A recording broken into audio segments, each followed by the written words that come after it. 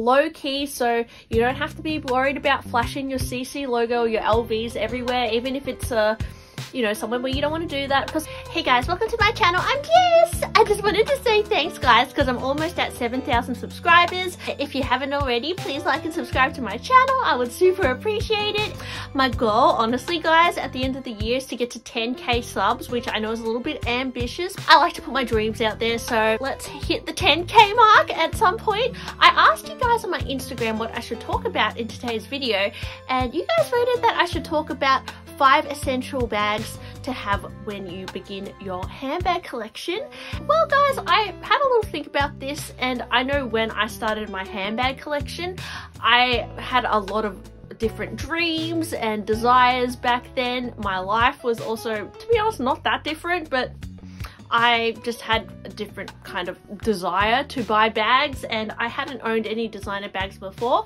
I actually created a dream board back in, I think, it could have been 2015 or 2016. I'm 31 years old, so I probably started collecting around the age of 26 or so, and I started out by collecting bags that I found on eBay and secondhand. But I created this dream board before I had any designer bags. I had a few Kate Spade bags, Coach.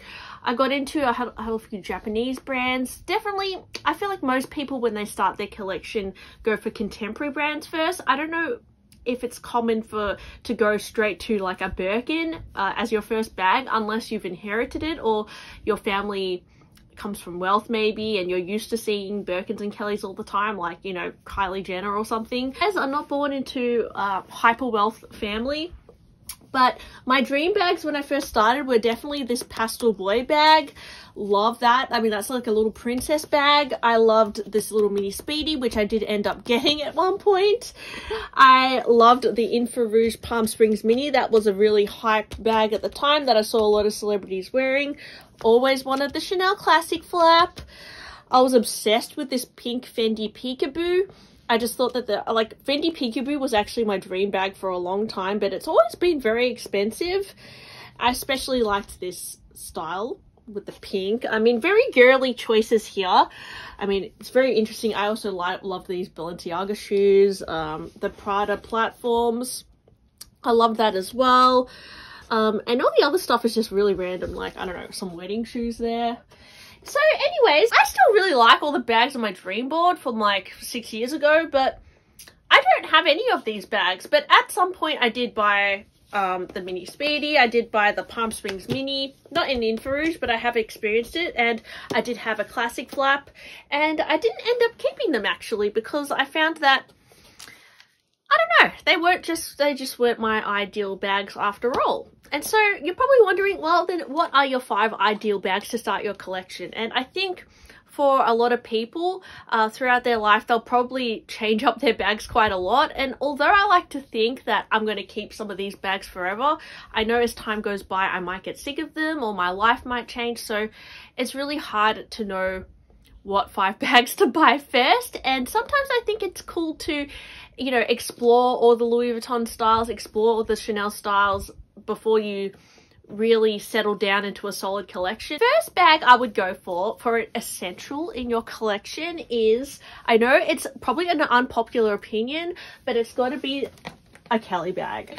I know when you're starting out with luxury, it's a bit ambitious to go from 0 to a Kelly, but I think that the Kelly in size 32 is a really, really nice option because, well, the 32 is a really nice day bag. It fits all the essentials, your makeup, your keys, your phone. I think in the Cellier construction, it's really stunning as well. But retourné is also really beautiful. I wouldn't be opposed to getting a retourné as well in the future. Not anytime soon, but I think the Kelly is just such a classic and beautiful bag. And there are so many bags that are inspired by this trapezoid shape. The craftsmanship is stunning. I would say if for an essential in your collection that I think will always be relevant would be a Kelly 32 box in black. So shiny box in black, a Kelly 32.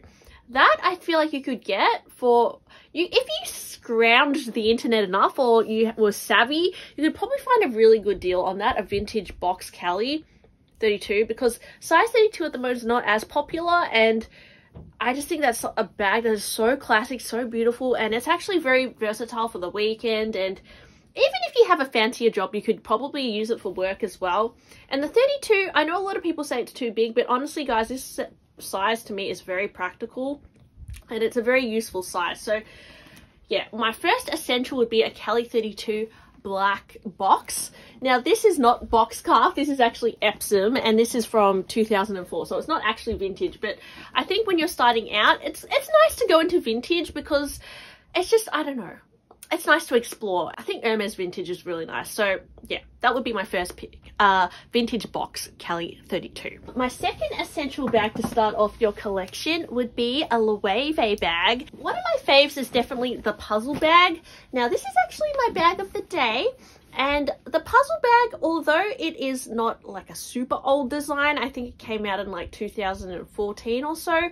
I think it's a really low-key yet cool girl bag. The quality on Loewe puzzle bags are also really nice, and this kind of zip bag is very practical for, you know, traveling in the city, casual wear.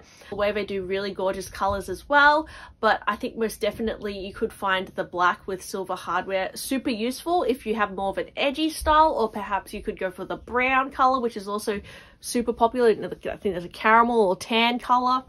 I also love the tricolor puzzle bags if you want something a bit more funky. You could even get a seasonal puzzle bag, but this bag is one of my most used bags this year. I do not regret it at all. Even though I've been Hermes obsessed, I absolutely love the puzzle. I still think it's totally worth the purchase. You attach a strap, you can top handle it, you can get a lot of looks out of it, and the small size especially fits, I think, enough for daily use. For me, I think another bag essential, which might be an unpopular opinion again. I think it's going to be very unpopular actually, but it's only based on how much I personally use it, and that is the Picotin bag.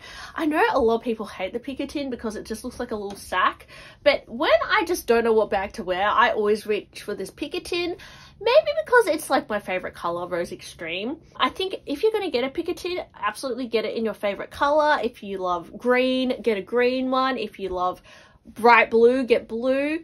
If you're more of a neutral girl, get a neutral one. I think the Picotin is especially cute in bright colors, but it's just such an easy bag. You just grab it, chuck your stuff in there and go. It's light, it's low key, so you don't have to be worried about flashing your CC logo or your LVs everywhere, even if it's you know, somewhere where you don't want to do that, because sometimes I find in life you just don't want to be wearing an obviously designer bag, and that's where I find the Picotin to be so useful. It's also usually comes in the Clermont leather, which is one of my favorite leathers. It's just so, it's just such a satisfying leather to touch, and you do definitely, I feel like for this bag, need a bag organizer, but I just love the Picotin, and you know, you can buy them pre-loved for sometimes a good deal. Just depending, now they're kind of going up a little bit of value since I'd say like 2 years ago, but I just love the Picotin. It's one of my personal favorites, so I would recommend that. That's one of my personal essential bags. I think usually people would recommend a Louis Vuitton bag, but I don't know guys, I'm kind of over the monogram canvas. I know that's an unpopular opinion. I think the monogram canvas is really good because it's good for all weather. It's lightweight, easy to wipe down, and it still can be cheaper than some other leather alternatives, but for me it's not my favorite option. And actually I find that, I've said this before, but the monogram canvas doesn't always work with my outfit. Sometimes I find the monogram to be a little bit too much, and it makes me look a bit too branded.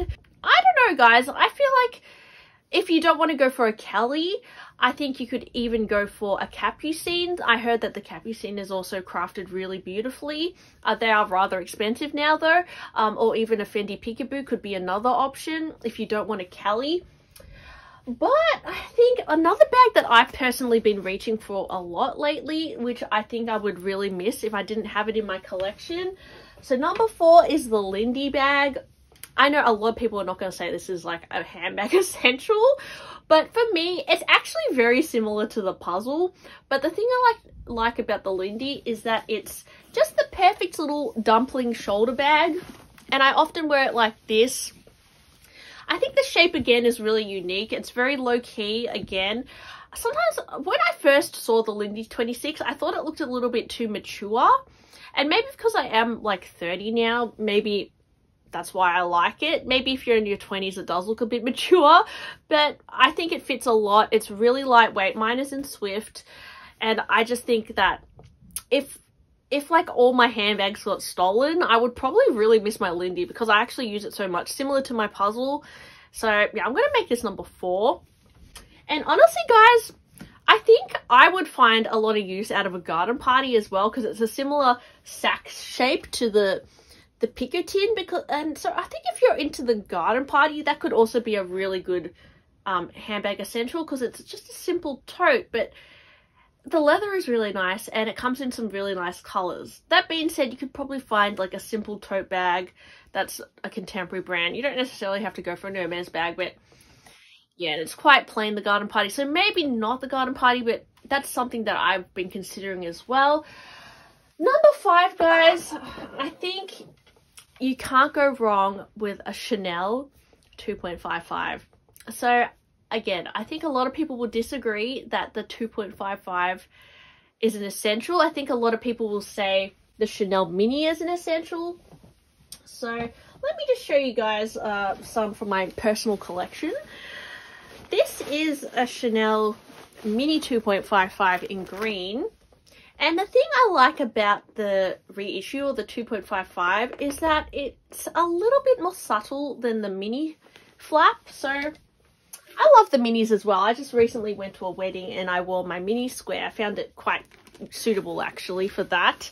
But I did get a few little stares because it's a Chanel bag, and sometimes around family it's just a little bit too showy because of the CC logo, and I feel like, I don't know, it almost makes it look more, I hate to say it guys, but there's so many super fakes out there now that I'm like questioning every CC logo bag I see, and I always feel like the CC logo, to me, because I'm always around luxury and I see it a lot, to me it's kind of got a little bit boring, and it's just sometimes it can overpower your outfit. Like sometimes when you wear something, you don't want to just see a brand, you just want to see a really nice look. And this, I'm kind of over wearing bags that are super, you know, you're just buying it for the designer brand. I kind of prefer designs that speak for themselves, and this is a beautiful little boxy bag, but I think actually there is a lot more of a story behind the 2.55. I mean, it is based on the original Chanel flap bag. I think the Mademoiselle lock is also very low key and just enough, and I absolutely love the chain as well.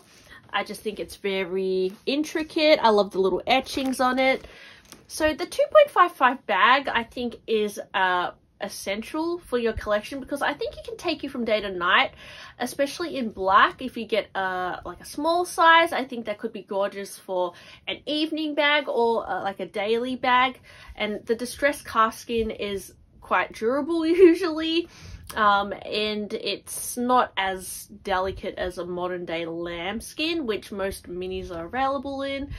Caviar is also a really nice option from Chanel, but I think the distressed calfskin is really underrated, and it can kind of edge up your outfit, but at the same time it also can be dressed up. I just think it's like a very versatile style, the 2.55, and it's very underrated, probably because it's less recognizable and more low-key, but in a way I think that makes it have more longevity.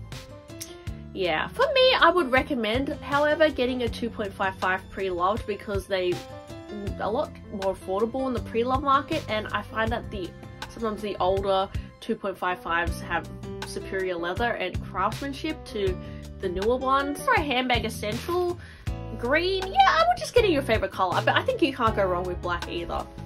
So yeah, I guess I blabbed on a lot in that video. So let me know guys, what are your 5 handbag essentials? Do you think mine were very good recommendations? I know that some of them were a little bit too expensive for a starter pack, but yeah, I think these 5 bags I would actually miss quite a lot if I didn't have them, and they're actually bags that I do use and I find good for different occasions.